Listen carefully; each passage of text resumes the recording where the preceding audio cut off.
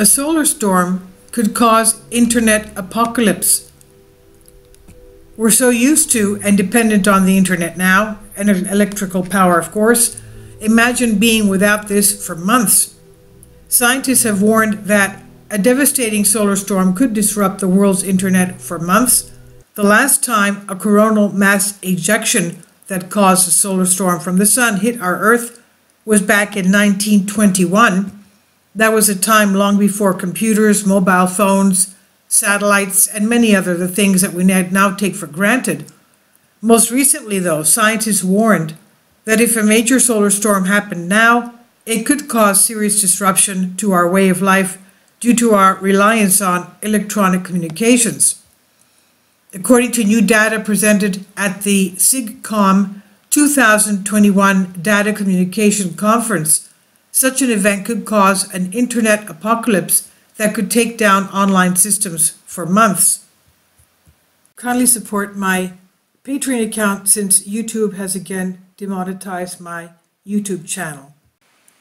The daily posts are 5 videos daily, and they are totally different from what I have on my YouTube channel.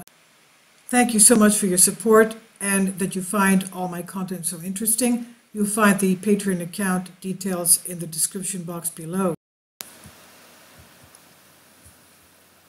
Given that everything from card payments to messaging services rely on the internet to function, a disruption of this nature and of this magnitude could prove disastrous, of course. What really got me thinking about this is that with the pandemic, we saw how unprepared the world was. This is what study co-author Abdu Giothi from the University of California, Irvine, said. He says there was no protocol to deal with it effectively, and it's the same with internet resilience. Our infrastructure is not prepared for a large-scale solar event.